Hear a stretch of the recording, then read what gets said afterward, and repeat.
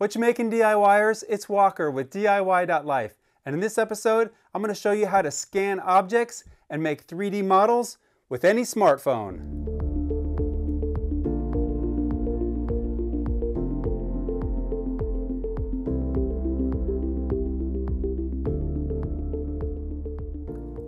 Recently there's been a ton of advances made in the 3D space with regard to cell phones and using them to make 3D models. And a lot of the newer cell phones have LiDAR technology that actually can scan things in actual 3D. But for this example, we're going to be using a photo-based 3D modeling app called RealityScan. RealityScan is by Epic Games and it uses the Unreal 3D engine. And so to get the app, you're going to want to download it from the App Store. It's for iPhone, it's for Google, it's for Android, so pretty much any phone you could possibly have. It's compatible. And once you've downloaded the app, you're going to want to create an Epic Games account, and you're also going to want to create an account on SketchFab. SketchFab is a 3D community website where you can upload your 3D models. The app will actually upload it for you for free automatically. And you can go on there and you can make your models visible to the world and downloadable for free, or you can charge for your models and make a little side cash. Everything I'm going to be showing you today is absolutely free, and all you need is a relatively new smartphone. I was doing this with an iPhone 6, so the app is very stable and it'll work. Now, it was really slow on an iPhone 6, but it worked. I'm now using an iPhone 10, which is technically still a pretty old iPhone, and it works pretty good. Now, if you had a 12, a 13, or even a newer 15, the app will probably work fantastic. For the setup, you're going to want a nice, clean workspace. You're going to want to have lots of lights going on. I've got like 6 different lights around this object. You're even going to want to try and light the object from kind of an upward angle so that it brightens up the bottom, the undersides a little bit. So when you're taking pictures down there, it just doesn't look super dark and black. And that actually leads me to another thought. I was perusing some of the models on SketchFab and somebody had done a scan of their pizza. And when I flipped the pizza over in 3D, it was all like they didn't scan the bottom. And obviously it's hard to scan the bottom of a pizza when it's laying on a table. So I had the idea of maybe in the future, maybe my next 3D scanning video, I'll put something on a piece of glass and I'll scan it under the glass, try to get the bottom side of the object as well. We'll see how that works, so stay tuned for that.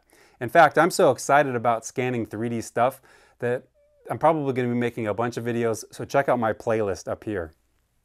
So the first thing you're going to want to do is you're going to want to go into the RealityScan app. You can see I had it open and I've scanned this thing already a few times just messing around. So you'll create a new scan by hitting the plus button. And so what it's going to say is it's going to say, okay, start by taking lots of pictures. And this app, when I first launched it, it started taking, as soon as I hit the button, it started taking picture after picture after picture after picture. It was in auto mode. So you might want to go into the settings and turn it off auto mode because I found it to be kind of annoying. I personally like to be able to just compose the picture and take one at a time. And so we'll take one there, and we'll take one there.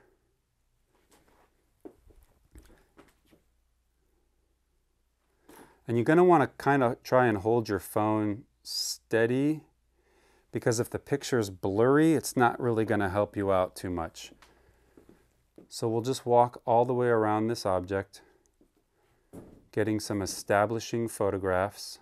And you can see this object has actually got some kind of, it's got a bit of a shine. One thing to keep in mind is it's really difficult to scan shiny or reflective objects.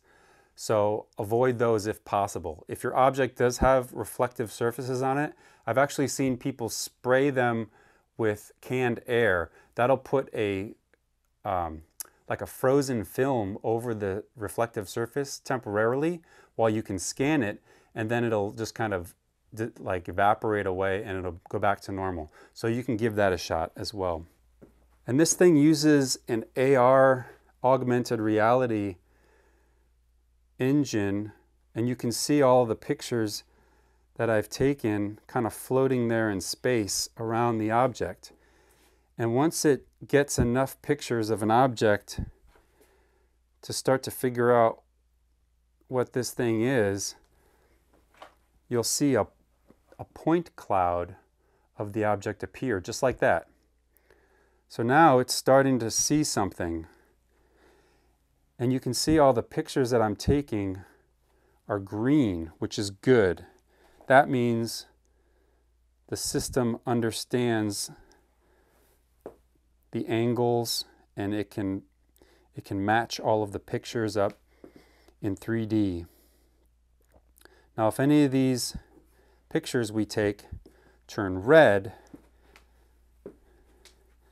then we need to go back in and take additional pictures near those red pictures, and eventually they'll turn green as well.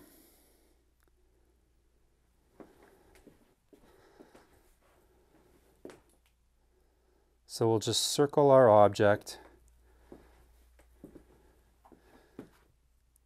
take a bunch of pictures, and now we can move. Okay, we got a red one over here.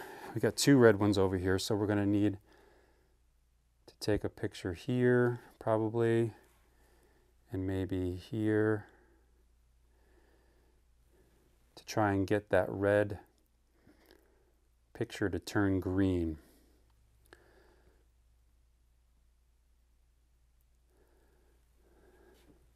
And let's step back. Yep, we got him to turn green, so now it's happy. Now that I've gotten a decent amount of pictures, I'm up to 33. The thing I'm going to recommend that you do sooner than later is to crop your object. To crop the object, let this finish analyzing here real quick. See, right now, as we're taking pictures, it's actually looking at the tabletop. It's trying to calculate this gray mat that the stool is sitting on. So we're going to tell it to ignore all of that. So cropping your scan is going to help it ignore the parts that it doesn't need to, the areas of your model that it doesn't need to be concerned with. And that'll speed up your scanning a little bit if it knows it doesn't even have to think about it.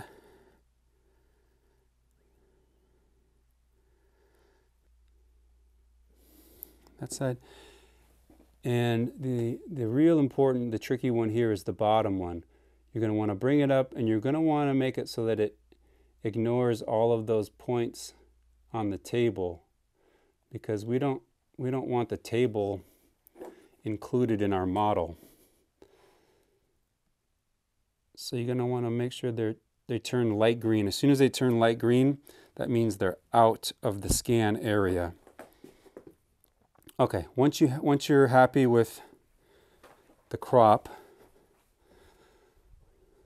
go ahead and hit the crop button, and now it will ignore everything outside that zone, and it should speed things up. Let's move our lights so that we can get a couple shots of the underside here.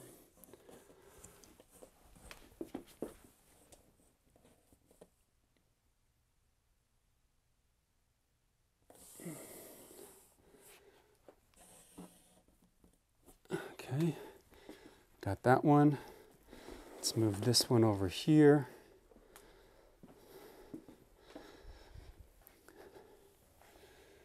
Now we can get under here.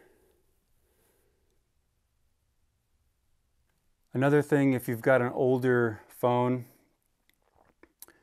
you may want to grab an external battery so you don't run out of power during this process, because it does take quite a bit of computing power, and the phone, it'll chew up battery pretty quickly. So Just to be safe, I would run an external battery if you have an older phone and you might be concerned about the battery life during your scan. Okay, once you've get it to a point where you've got lots and lots of nice green images, and you'll see the point cloud of the object, it's a little off right now, which is what happens sometimes. It's a little odd. Sometimes as you take pictures, the point cloud will move and it'll figure out, it'll get a little closer to the model. But once you're happy with, all of the pictures you've taken, we're up to 47 now. I would recommend taking about 100 pictures is probably plenty for an object like this. But the next thing you're going to want to do is preview your model. And to preview your model, you'll just hit the little arrow there, and it'll do some cloud computing. Now that it's got the model previewed, you can go ahead and hit the model button, and it'll give you a 3D model preview of the object you're scanning. And you can see here that it struggled with the bottom side of the stool, getting all of the texture details. And if you went back and you took more pictures of the underside of the stool, it would get better and better. The more pictures you take, the better it gets. And there's a funky little bit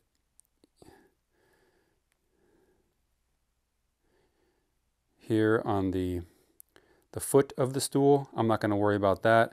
In fact, I would save that for cleanup in something like Blender or 3D Studio Max. Now that you've got your, here, let's reset the view. Now that you've got your stool looking good, the next thing to do is you simply hit the continue button. You title your model, and I recommend using a keyword-rich title, something like rustic wooden step stool, and give it a description. Okay, done. Now what you do is you hit process and share, and it'll process it. It'll send it to your SketchFab account, and it'll show up as a model on your SketchFab page. Once your model shows up on your SketchFab page, you can go into the settings for the model, and you can set the visibility of your model to public if you like, the whole world to see your model. You can set it to downloadable if you want everybody to be able to download the model, or you can set a price and you can sell it. Now, SketchFab is a community.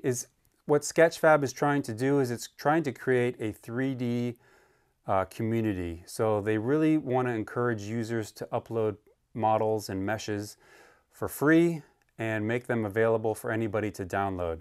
So if you upload a model into SketchFab and make it downloadable for free, then SketchFab will reward you by giving you a couple of more upload credits.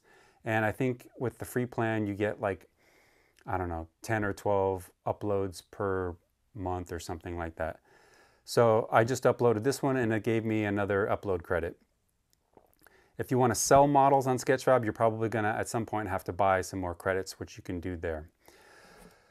But you can also clean up your models once they're in SketchFab. So you can download, I like to download the FBX version of your model. That way I can open it up in like Blender or 3D Studio Max. And it'll also include the texture map of your model as well. So if the texture map looks a little dark, it's got weird areas, you want to go in and use a program like Photoshop or GIMP to fix the texture map. You can just make those adjustments to the image, save it as the same, just save it keeping the same file name and everything. And then you can go in if you need to make some cleanups. If you need to clean up the model a little bit, you saw like that one spot by the foot where it was catching a little bit of the mat. You can go in there and delete those vertices. You can fix any weirdness that's going on, and you can then save off. You can export the model out of Blender or 3D Studio Max as a FBX object. You zip the texture map along with the new FBX object, and then you can go into the model settings and you can replace the model right here in SketchFab. It'll upload, it'll process, and then it'll show you the it'll show you the old version and it'll show you the new version, which is kind of nice, side by side. So you can look at both of them and then it'll ask you, do you really want to replace this model? And if you like the new one better, you just say yes, and then it swaps it out.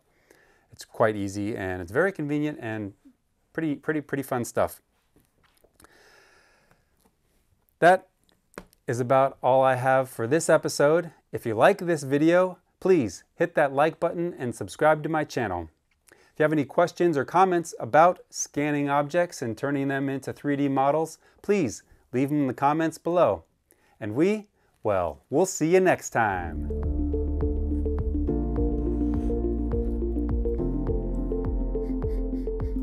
Can't capture that smell. Not yet, at least.